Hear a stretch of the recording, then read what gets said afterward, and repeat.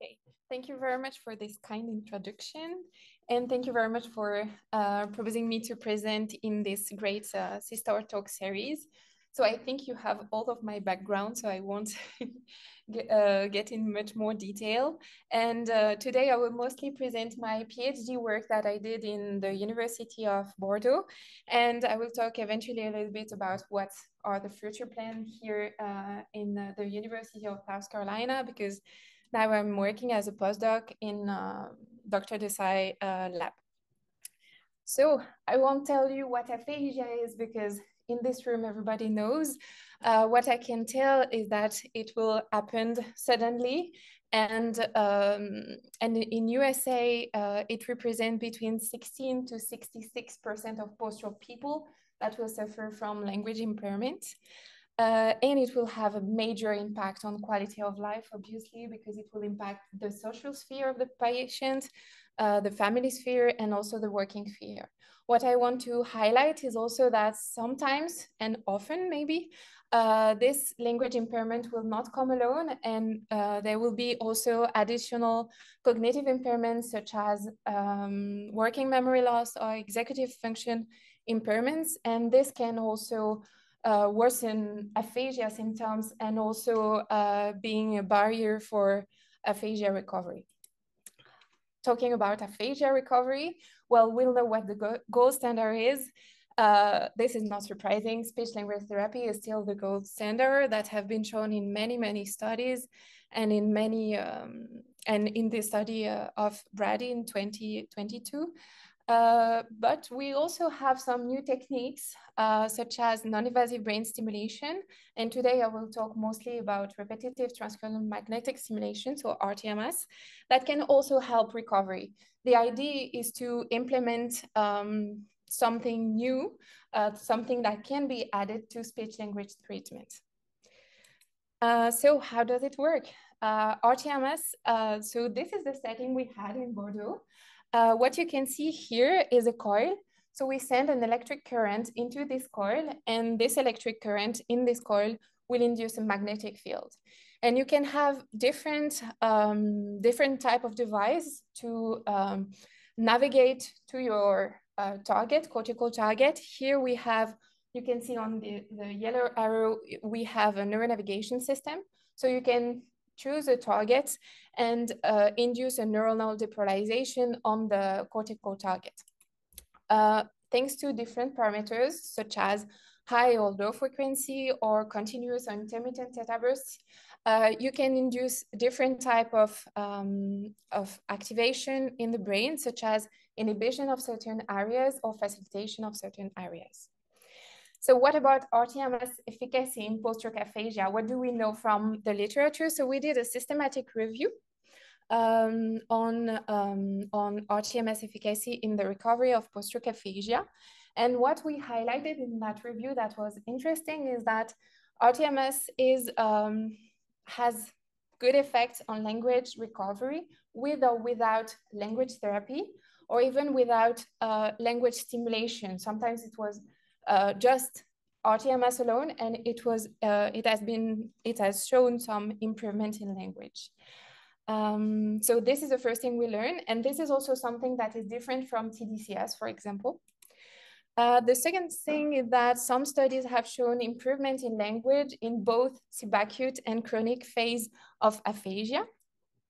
And the third thing is that it has shown improvement in different language domains, such as naming, comprehension, but also more, how can I say, more broad domains, such as everyday communication. Thanks to all these studies, it has been very recently recommended in France as a clinical care. To my knowledge, this is the first country and the only country to recommend it as a clinical care. So we are using it as a clinical care apart from research in Bordeaux, for example, and in some rehabilitation center, it's not very used in all country, but it's coming. So it's also very interesting. And of course we can talk about it because, as Dirk mentioned, I was a speech language pathologist. And so clinical care is super important for me. So I will just click OK, so it will go out. Okay, so based on this literature review, we also highlighted some limitations in this study. The first limitation we highlighted was that the description of the language profile of the patient, or just the profile, even cognitive profile of the patient, was not super precise. And so this is one of the limitations, because most of the time we will just have like, this is that type of aphasia, Broca's aphasia, for example, but not exactly what type of impairment. Do they have phonological impairments, semantic impairments, etc. The second point was the theory of transcranial imbalance. This is a theory that is mainly used in most of rTMS study and non-invasive brain stimulation study. And this theory hypothesized that before any brain lesion, you will have your both hemisphere being exercising on one another a contralateral inhibition. And after a stroke, for example, in aphasia, mostly we have left hemispheric stroke. So after a stroke, you will have a hyperactivation of your right hemisphere and an hypoactivation of your left hemisphere. So the idea will be to return to the balance. And for that, in non-invasive brain stimulation, we will use inhibitory stimulation targeting the right hemisphere or facilitatory stimulation targeting the left hemisphere. But this theory presupposes that we have a maladaptive role of the right hemisphere, right? So this is why we think that we can question this theory and that it may not apply to all patients. The third point was about the cortical targets. So in most of the cases, in most of the studies, all the studies targeted the inferior frontal gyrus, so the right inferior frontal gyrus, which is the homolog of Broca's in the right hemisphere. And this is really reductive of all the areas that are in charge of language. So this is also something we wanted to highlight, because maybe we can try another target for specific language impairment to try to improve the size effect of rTMS. So based on all those limitations, we led to the question of my PhD, which was, what is the potential of an individualization of rTMS for people with post-stroke aphasia according to clinical characteristics and localization size? So the idea was also to propose something that could be adapted to clinical practice. Okay, too many animations. So we developed different studies. The first one was really about this transcranial imbalance. And for this study, we focused on people with severe aphasia, because we think that for this type of people, maybe the right hemisphere could help in recovery. So that was our guess. The second study was about this cortical target. And for this second study, we tried a different target, which was a motor cortex target. For people with specific impairment, they had phonological impairments. And for the third part of, well, one part was on my PhD, another part was from Joanna Ciclafidou study, and I will present it briefly, but we focused on bilingual aphasia. So bilinguals are very common in South Carolina, but they are not that common in France. And there is not a lot of studies on non-invasive brain stimulation and bilingual aphasia. And so when we had this patient with bilingual aphasia, we wanted to try to see what's happening in both of her languages. So this is what we tried. And one of very atypical profile we had, and this is really from clinic, because we received a patient that was left-handed and had a right hemispheric stroke and presented a severe non-fluent aphasia. So a very atypical profile. And for this patient, it didn't came for research at first. It came for clinical, for rTMS in clinical, but we didn't know what to propose, right?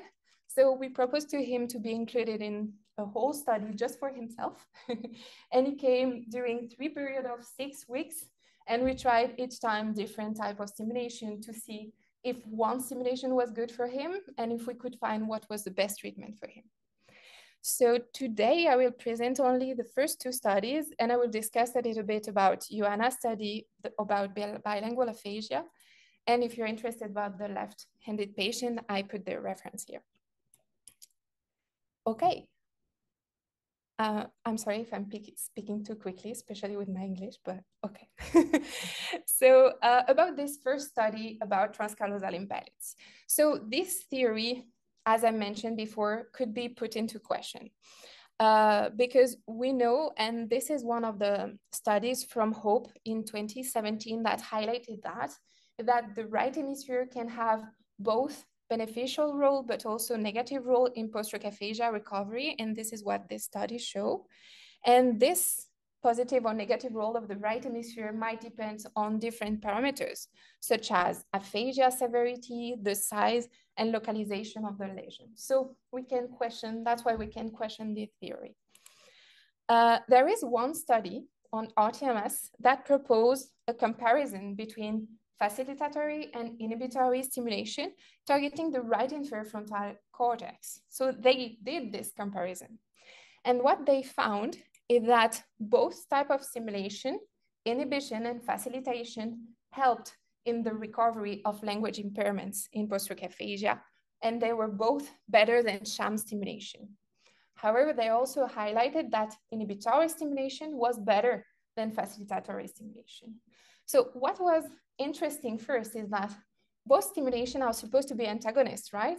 And they both targeting the same target, they both induce language improvement. So this is something we couldn't expect, really. So what we can also learn from this study is that they did not talk a lot about the localization or the size of the lesion, and also about the severity of aphasia.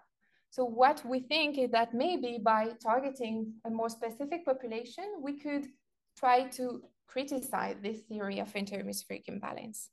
And this is what we did. So our hypothesis was that in severe aphasia, severe chronic post-stroke aphasia, facilitatory rTMS will have a better effect on language recovery compared to inhibitory rTMS, targeting the classic target, if I can say it like that, the right inferior frontal gyrus. Okay, I have to warn you, the results were not what we expected, just to warn you. Okay, so we included 6 participants with post-stroke aphasia. As you can see here on the right, they didn't have the same type of lesion at all. That was not part of our inclusion criteria, and we can talk a little bit about it later, but of course, that was a big limitation of our study, among others. The intervention was targeting the right inferior frontal gyrus, and we used inhibition or facilitation. And for tasks, we used a picture naming task. Picture naming task in severe patient with aphasia, not a great idea. But this is also the task that is really well used in a lot of rTMS studies. So we wanted to try this task. If I had to redo the study, I would probably change this task, but this is the task we use. And we use also lexical decision. The method for this study was a single case experimental design. I don't know if some of you are aware of that type of design, but it works like this. So you have only intra-patient analysis, so there is no control group. And the main point is that you have repetitive measure. So that means you have at least 5 points per phase. So during the baseline, you have 5 times the patient completing, at least 5 times, completing both picture naming and lexical decision. And during the intervention, again, they will repeat it again. And this helps us to control, for example, for a learning effect. What is important also in that type of design is the baseline randomization. That means the baseline length will not be the same for all participants. And I will present it later, and I put some references if you want to dig a little bit more on SCAD methodology. What is great about that type of methodology is that it's high level of evidence. Because of this controlling of the fluctuation that can happen, this is why it's very, very interesting. So high level of evidence, and it's also very adapted for an individual or small group. And because we wanted to try to individualize the treatment, that was the best approach, I guess. However, of course, there is negative point, and the big negative point was that it's not representative because we focus on a few population. So normally your population is supposed to be super homogeneous. If you remember our legends, it was not really the case, but this is research. So about the experimental design, so for half of the participants, we had a facilitatory period first, then a washout period and an inhibitory period periods in the second time. And for the 3 other participants, we had it the other way around to control the order of the simulation, order effects. Okay. And about the design during those 2 periods of time, so the participants were seen during 6 weeks, 3 times a week. So 3 times a week, they completed both lexical decision and picture naming task. And for the first 2 participants, you can see they have 2 weeks baseline, then 2 weeks treatment, then 2 weeks follow-up. During the treatment, they had 6 sessions of rTMS, and that was the case for all participants. But if you remember, I mentioned that the baseline length will not be the same across participants. So that means that we pseudo-randomized the baseline length for the other type of participants. So the baseline was not the same, but the duration of the intervention was the same, okay? And we are doing only intra-patient analysis, okay? We are not comparing patients to each other. Okay, so that was for the method. About the results, please stick with me. So I presented the result like this in a table because it would be more convenient to understand. But the first thing that was highlighted is that for 3 participants, this is what you can see in white here. I don't know if you can see mine, yeah. In white here, is that we could not calculate the result in picture naming accuracy because the participants were not producing enough words. So we were not able to calculate any statistical test or even to present it in a visual way. So that was the case for half of the participants. For 1 participant, we didn't have any significant effect in both facilitatory on the top and inhibitory stimulation on the bottom. And for 2 participants, for 1 participant, we had a positive effect of the stimulation for both facilitatory stimulation and inhibitory stimulation. And for the last participant, we had a positive effect on inhibitory stimulation. So right now, our hypothesis is not really in the way to be validated. And we are more in the same type of results I presented from the previous study, right? But we wanted to dig a little bit more. And to dig a little bit more, we looked at type of errors. In type of errors, it was not better. For the patient 3, we had same type of results, so an improvement in both inhibitory and facilitatory stimulation. And for P6, still a decrease in the number of perseverations, which was estimated to be a positive effect of the stimulation, inhibitory stimulation. But what we have here is the appearance of a negative effect of the stimulation. That means that after the stimulation, the patient was producing more semantic errors after facilitatory stimulation. That was not expected, not at all, because from all the study we have on post-stroke aphasia and rTMS, there is not a lot of studies that reported negative effect. There is actually 2 cases of negative effect among a lot of participants. So that was really not expected. We can discuss it later, but that was not expected. And that's why I think this is also important to discuss that kind of study with very heterogeneous results, because most of the time we are so happy when we have good results that we're going to following our hypothesis, but this is also so important to show some negative results and heterogeneous results like this. And this is also heterogeneous because we are focusing on 1 patient by 1 and not at a group level. That's why it looks super messy and heterogeneous. And what about our lexical decisions? So the good thing was that we were able to calculate the effect of rTMS in lexical decision for all participants. The bad thing was that we highlighted again negative effects. We highlighted negative effects for inhibitory stimulation for P1, and for P5, we highlighted negative effects for both facilitatory and inhibitory stimulation. And for P6 this time, it benefited from facilitatory stimulation better than inhibitory stimulation. So what can we do about these results? Well, I guess we can say that first, our hypothesis that for severe patients, facilitatory stimulation will be better than inhibitory stimulation to improve language processes can be rejected because we have so heterogeneous results. But it's still worth discussing about these results in more detail. So for P3 and P6, we have mostly positive results for both inhibitory, facilitatory, rTMS. So that reflects individual variability, right? Because for P1, P2, P4, and P5, we have no impact of rTMS or negative impact. So that highlights also the major thing about single case experimental design is that we can also learn by taking patient one by one. And this is interesting because we have a huge variability in aphasia symptoms and aphasia lesion and everything, that it's also interesting to be taking patient one by one. What we can also question still is the theory of interhemispheric imbalance, right? Because if we can definitely not validate our hypothesis, this theory didn't work for some of our participants because inhibitory stimulation didn't improve aphasia symptoms for several participants in this study. The third thing is, we talked a little bit about it, is the difference in lesion between participants.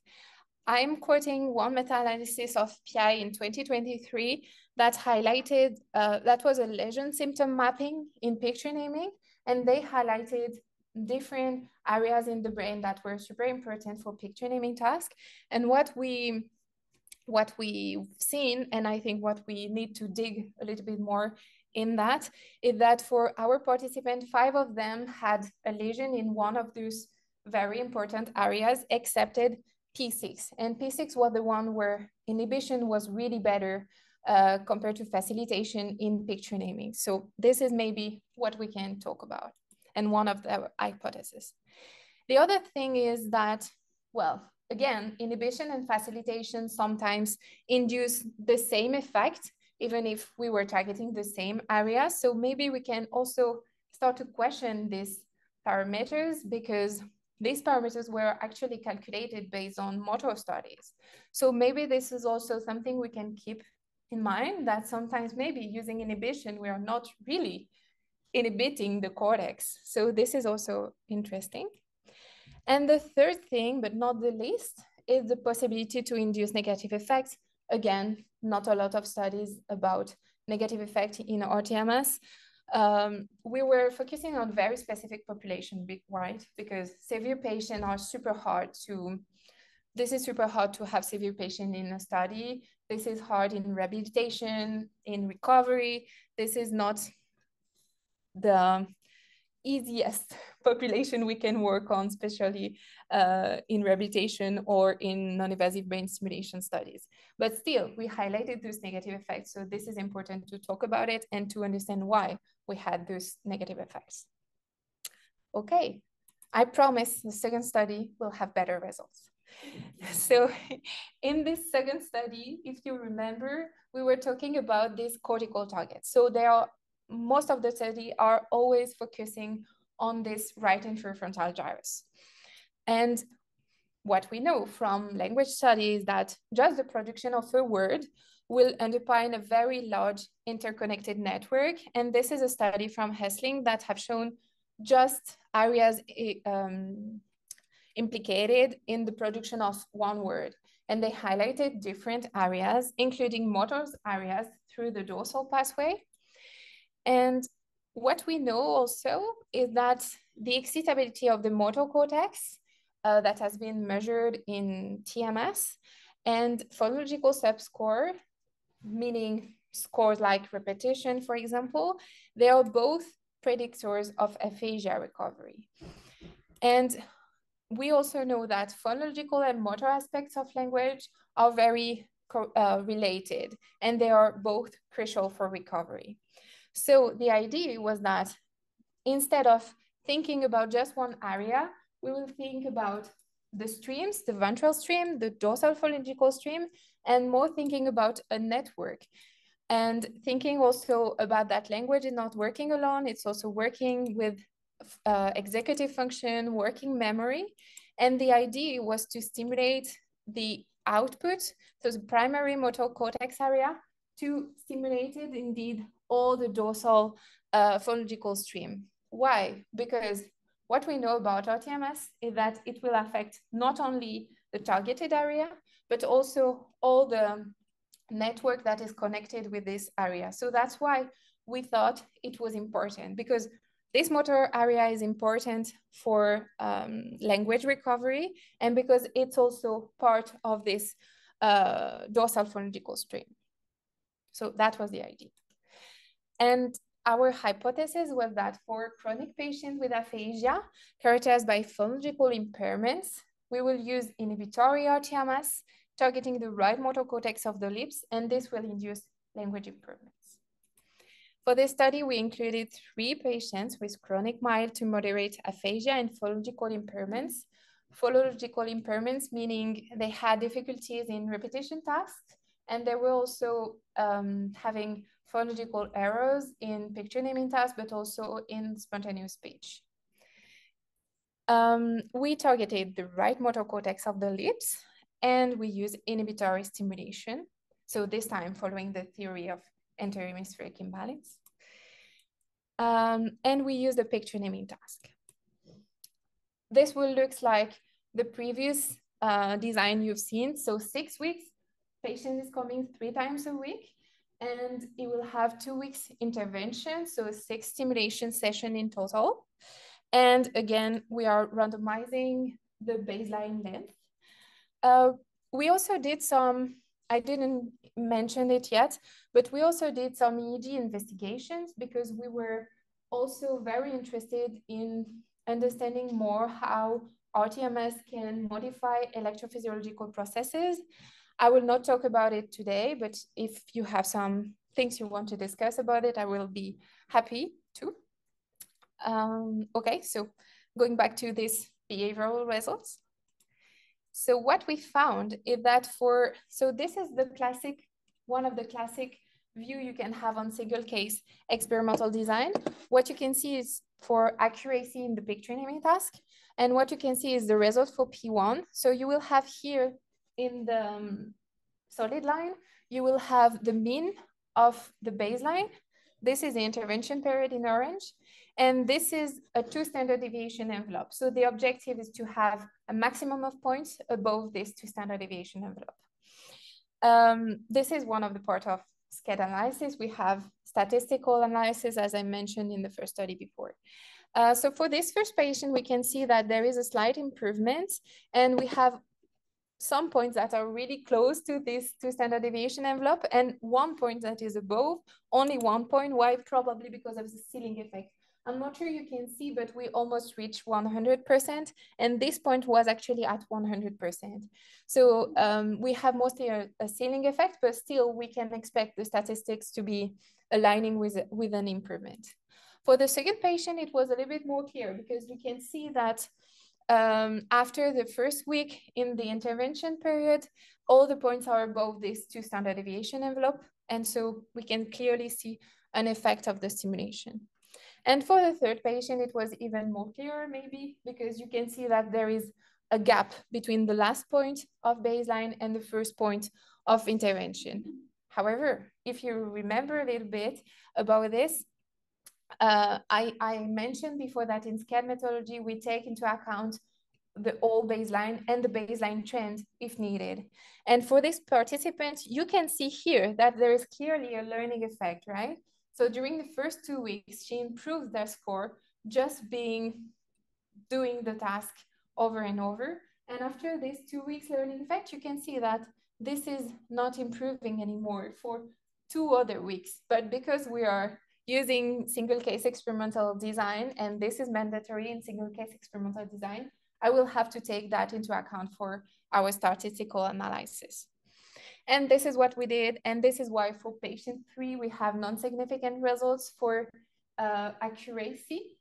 But for the other 2 patients, we have significant results. So an improvement of accuracy in the picture naming task. However, for all 3 patients, we can see a decrease in phonological errors, which was also our target. So the goal is achieved for this study. We have improvement of accuracy, we have improvement of, a decrease in phonological errors. So we can say that there is a positive effect of rTMS targeting the right motor cortex of the lips. So this highlights, of course, again, because there is a lot of studies about that, the implication of motor area in language processes, not only as an output, but also as a potential cortical target for rTMS to modulate the link network. And this study also highlighted something important, which was the interest of individualizing the rTMS based on clinical behavior. Again, this is something that we can implement in clinics because it's not hard. We're not using here fancy stuff like fMRI. This is great. I love fMRI, especially now that I'm in South Carolina. This is also very easy to use as a clinical practice and something we can say to clinicians. So this is very interesting. What was interesting in that study is that one patient. We had in this 3 patients, the first one who was a fluent English and French speaker. So she was very happy about the results because she really felt, she has really the feeling that she was improving. But she also said, you know, because in France, we don't have a lot of speech language pathologists in English. So she said, you know, I also realized that I was improving in English, even if I don't have speech pathology. It's been a while, but I think it really helped for my English too. So what Johanna did, this is Johanna Seclafidou. She has been working in Bordeaux for a few, it was supposed to be a few weeks, but it turns out to be a few years. So she was working with us. And after I ended my PhD, she decided to continue working with this one participant. And this is a result that we had in French for her. And what we can see is that, as mentioned, improvement in both accuracy and phonological errors. And what we know from this participant is that we have the same pattern of errors between French and English. However, her aphasia in English was much more severe than French. She has not recovered that much in English compared to French.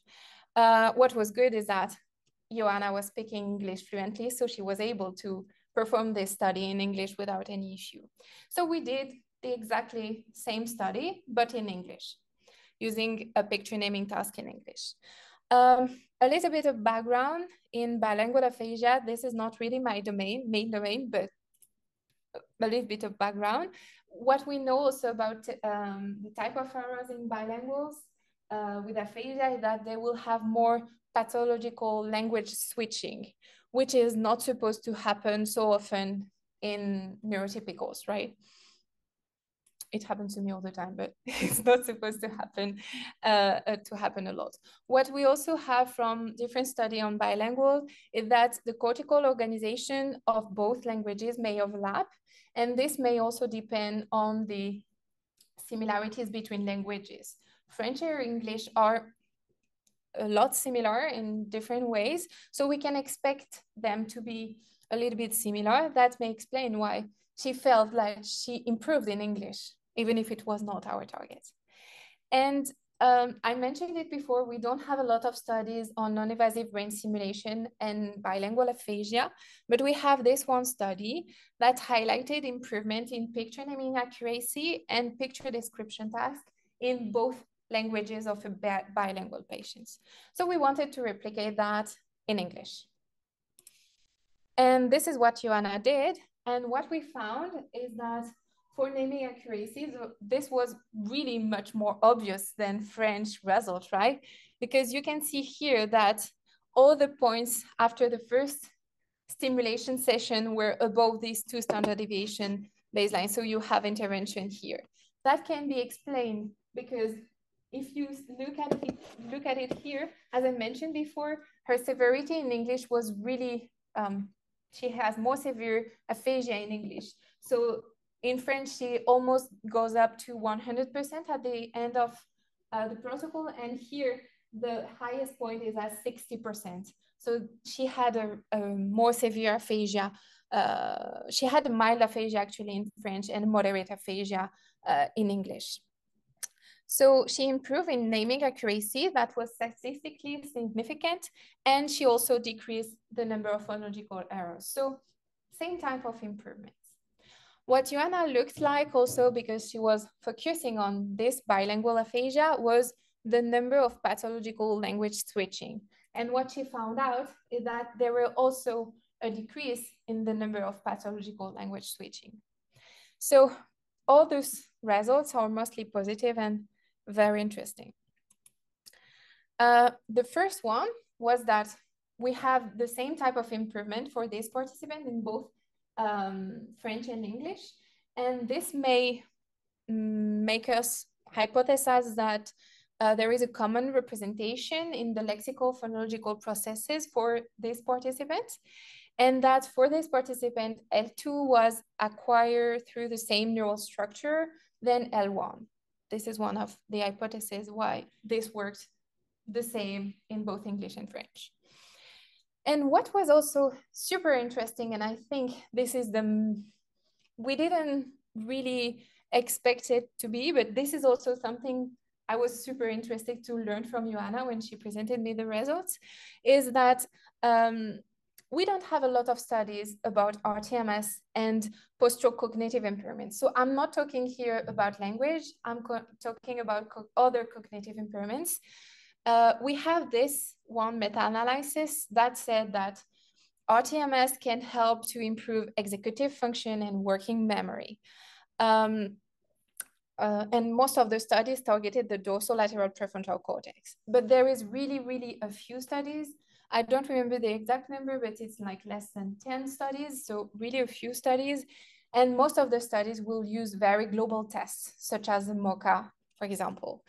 So we don't have a lot of studies, but what we know that it could improve also those cognitive impairments. And what we know also is that these bilingual people will engage cognitive control network to achieve language selection. So, and that the prefrontal cortex is responsible for selection and inhibition. So if we go a little bit more further, could we have impacted this prefrontal cortex? That was not the idea, but could we have impacted it with our stimulation? Maybe. The idea is that it can be an hypothesis. You can maybe find it a little bit too far away, but still there is a lot of connection between this primary motor area and our dorsal prefrontal cortex. But what I want to highlight here is also that why not trying to stimulate it directly, this dorsolateral prefrontal cortex, for those bilingual patients with aphasia that will fight a lot against this inhibitory executive difficulties, because we know that to speak several languages, we have to think about what we are, like I'm doing, and this is the end of the talk, so I'm tired.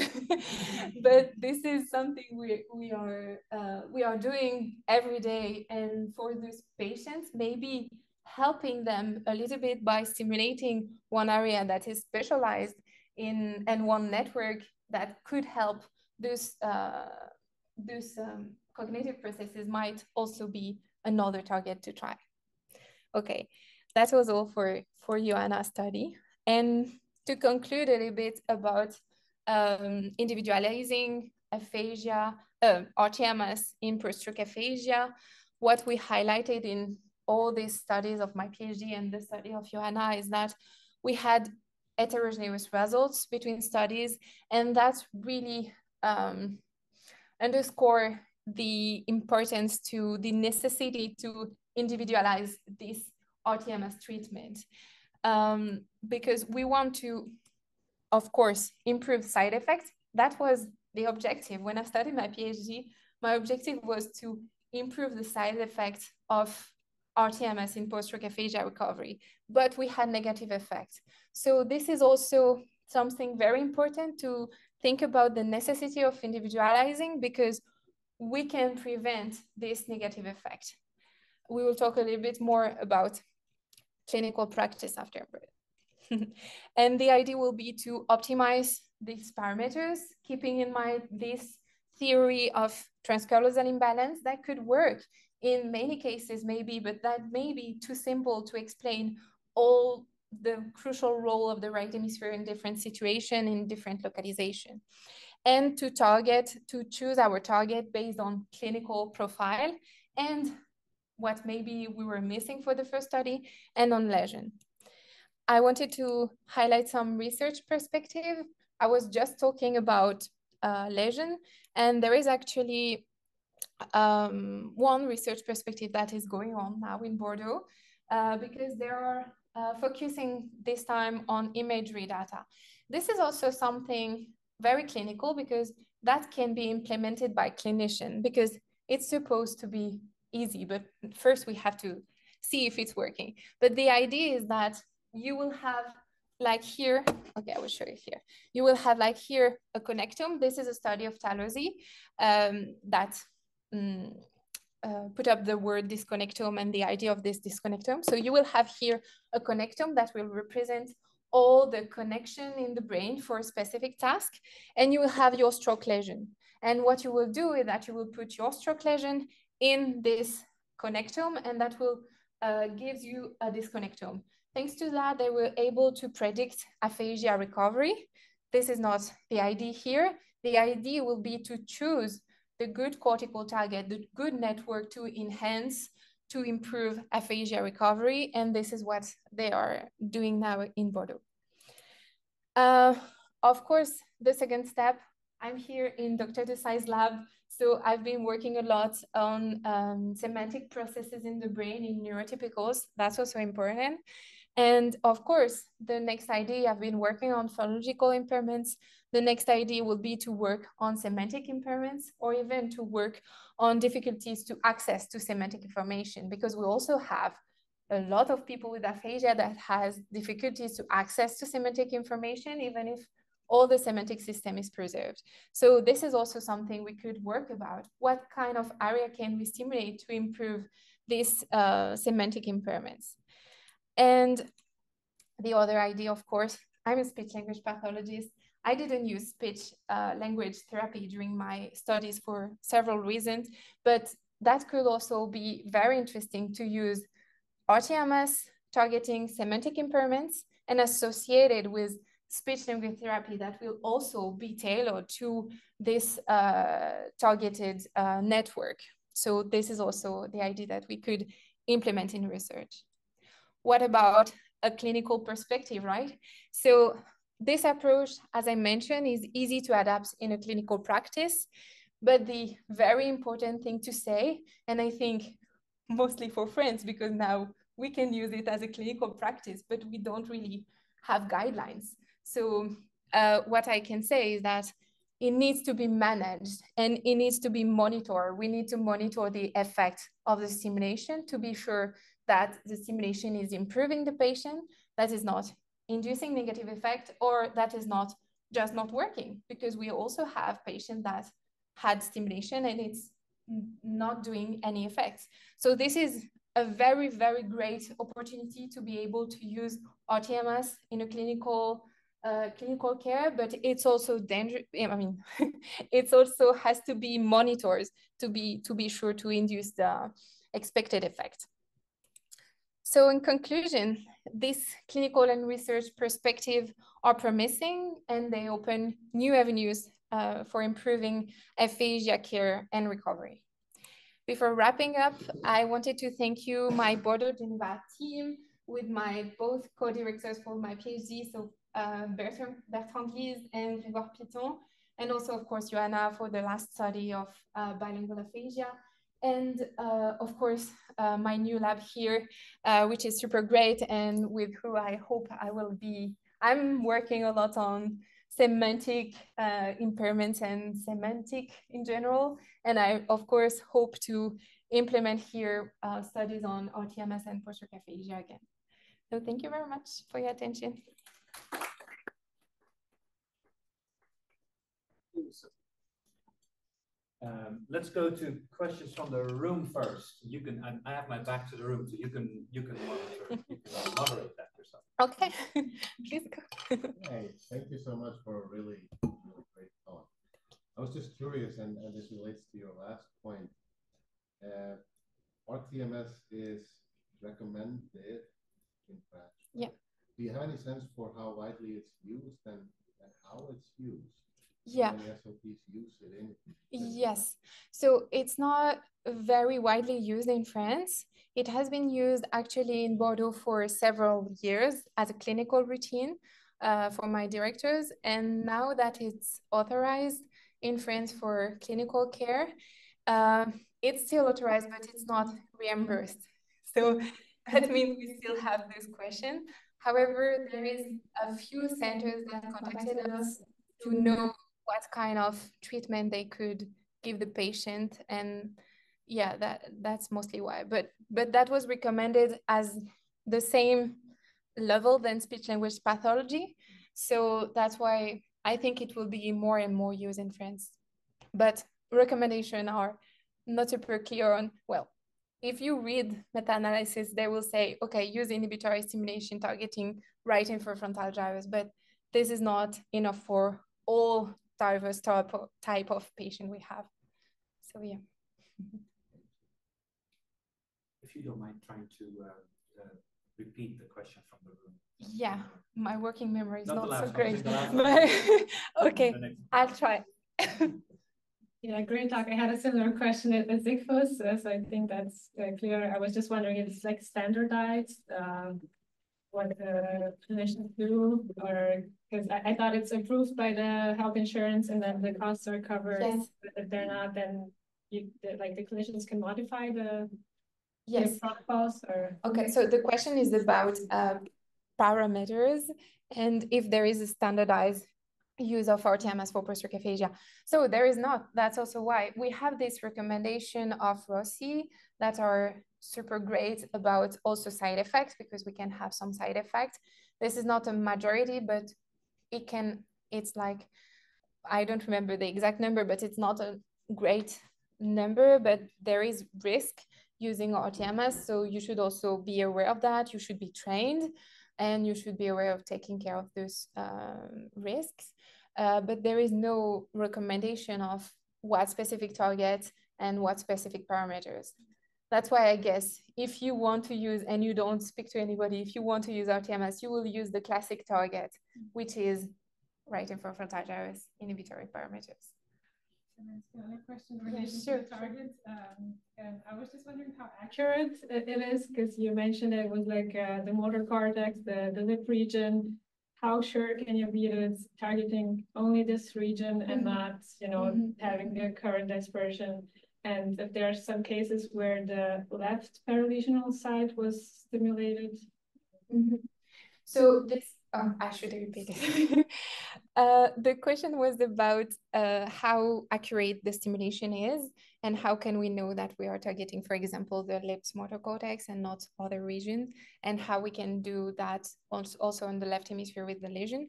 So this is also something we can. Well, for the lip motor cortex, it's really easy, actually. You don't need anything because you can make the lip move. So this is something we can do in TMS. So you just send an impulsion on the motor cortex and you will have the control of your, well, first hand, then finger, then lip moving. So this is something very convenient. You don't have to have any specific material, but of course the best way to the most accurate way would be to have a T1 scan of the participant and a neuronavigation system, and thanks to that you can be pretty accurate. And after that, the focal of the rTMS will depend on the machine, but for example we can be as accurate as in Broca's area. So in the interfrontal gyrus, there is different parts. And most of the time, they are not just saying, okay, we are stimulating the infrafrontal gyrus. They are saying we are stimulating the pars triangularis of this area. So we are pretty accurate. And about the left side, well, the idea is that there is studies that have stimulated this left side using facilitatory stimulation.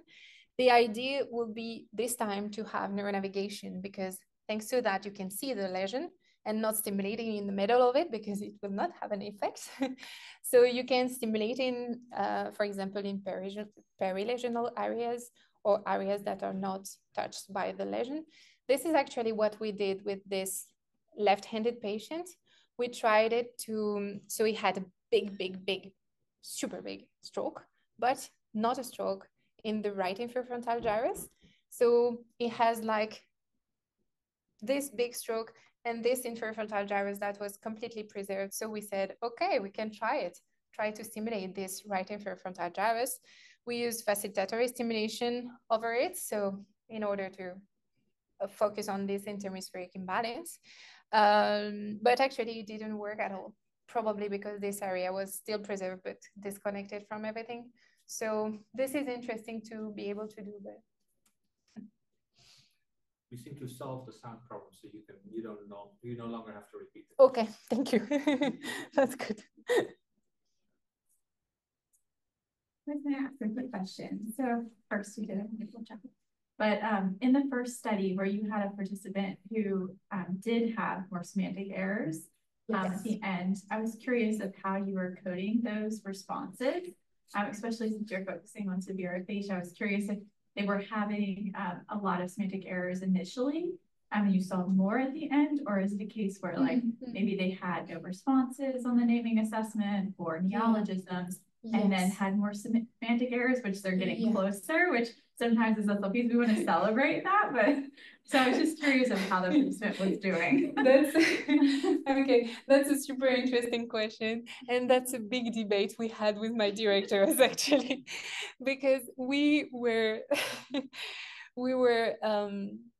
after a few weeks of doing this study, we were not expecting anymore having more accurate responses for half of the participants, because we were just expecting to have responses, right? So of course, sometimes these semantic errors might be seen as improvements. And this is something we could have interpreted as it is. I totally agree with you. This is the way we interpret it there.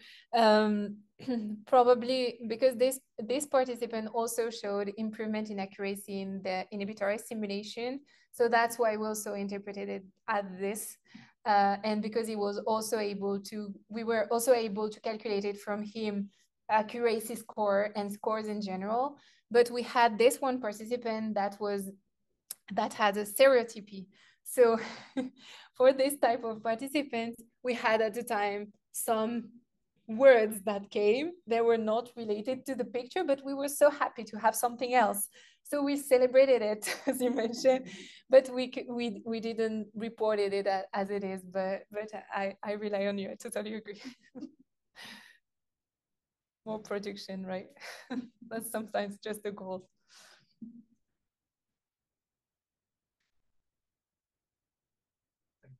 All right.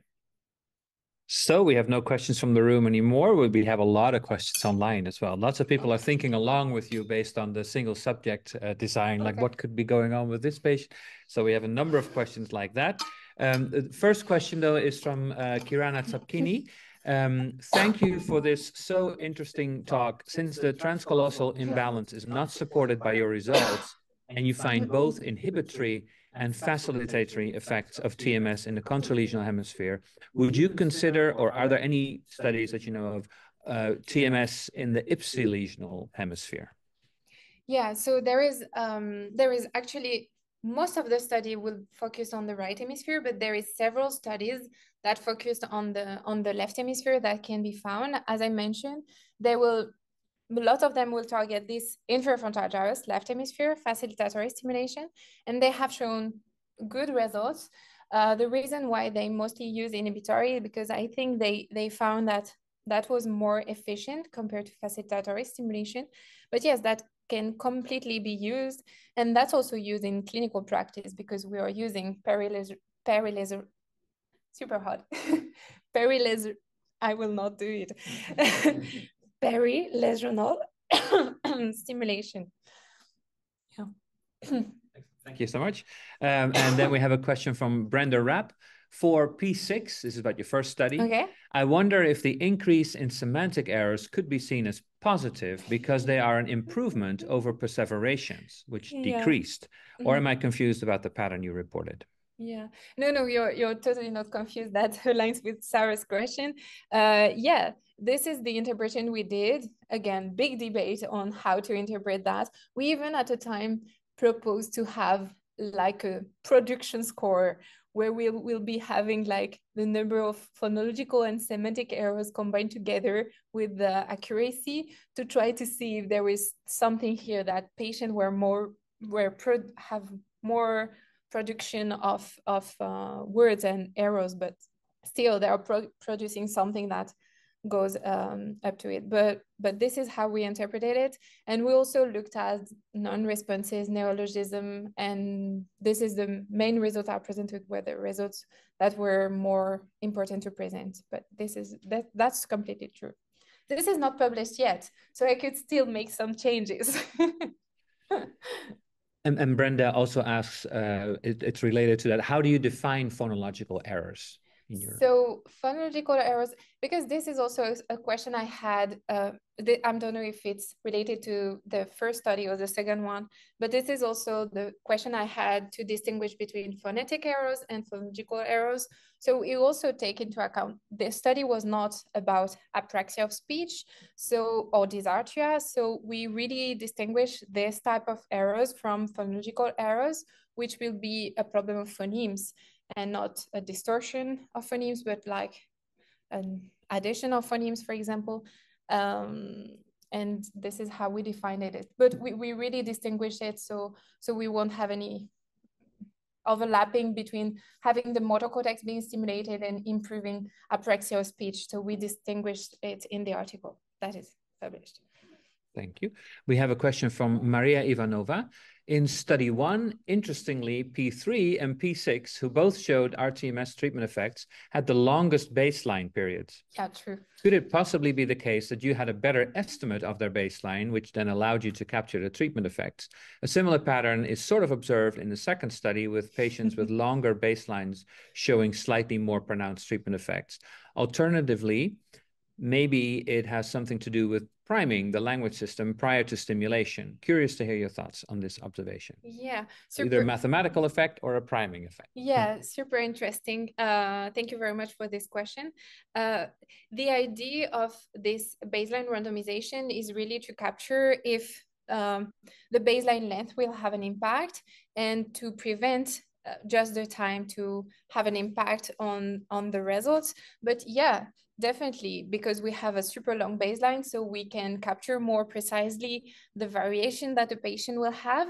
So yes, but for all participants, if I remember correctly, in the accuracy, the baseline was stable. So there is first a statistical test that is performed on just the baseline, and we can determine if there is an increase, a statistical significant increase or decrease during the baseline. And then we take that into account. And from what I remember, there were not for all of the participants, but yeah, I understand the point. And especially this is what we've seen with patient 3 in the study 2, where we can definitely see this increase in the first 2 weeks and then the stabilization of the results. And actually we should, if we were perfect, we are supposed to wait for the baseline to be stable before starting the treatment. And this is what happened for P3. We waited for it, but still we have to take this baseline trend into account. I don't remember the second part of the question. Did I answer that? Well, so that basically deals with the mathematical part. I think the other question, or the other part of the question was really, alternatively, it's also possible that because they have this longer baseline, they've had more priming, which they're better prepared for the effects of RTMS. So yes, that's also definitely a positive possibility, but because we are using single case experimental design, I hope we control that more than in randomized clinical trial where you just have pre-post test, but yeah, that could be a possibility. Yeah. Okay. Then we have a question from Maya Henry, and after that, I think we should wrap up. Maya asks, thanks for an interesting talk. Could you elaborate on what the naming treatment task was? Were patients simply repeatedly attempting to name pictures? Was there any feedback given? Can you provide some information about the stimuli? Yeah. Were standard sets of pictures used? Yes. Okay, so this is the picture naming task used was the D120, which is from Marina Laganaro's lab in Geneva. And this is just black and white pictures you have to name. And we did not provide any feedbacks. We had, the first time the patient was coming, we presented all items once with the name written and the patient be able to pronounce it, and we corrected if needed, but just before the study. And then during the study, there were never feedbacks and never language simulation. I mean, this is language simulation because they are trying to speak, right? So they see pictures and they are trying to speak. So in a certain time, we can say that this is language simulation, but there were no feedbacks from us and there were no rehabilitation. The idea was we could have added this, rehabilitation that may have improved our results, but the idea was that we were also super interested in EEG results. So we were also using EEG to be aware of to understand more about the electrophysiological changes induced by rTMS. So that's why we couldn't have also speech therapy, because we didn't want to deal with both effects of therapy, language therapy, and also rTMS. Great, thank you very much. Just a tiny one then from myself, if I may. So in the first study, so your hypothesis in the first study focuses on the effect of aphasia severity, right? So you had a hypothesis based on that. That's correlated with lesion size, but certainly not perfectly, right? So there's people with really large lesions who actually are not that severe, and the other way around. So have you looked at lesion size as the predictor? No, we didn't. And this is one of the, probably with localization, this is one of the major limitations of this study, is that we didn't focus on lesion size. So we have patients, I don't know if you remember, we have a patient that had a very small lesion actually, and patient that had a very, very, very large lesion. So yeah, that can definitely explain some of the results and why some patient didn't respond at any stimulation. This is one of the hypotheses. Yeah, definitely. Yeah, definitely. Okay. Unless there's other questions. Oops. Yes, from the room. Then we thank you very much, Sophie, and we hope to see everybody again in a month's time for the talk by Sophie Arheix. So thanks, everybody. Thank you very much.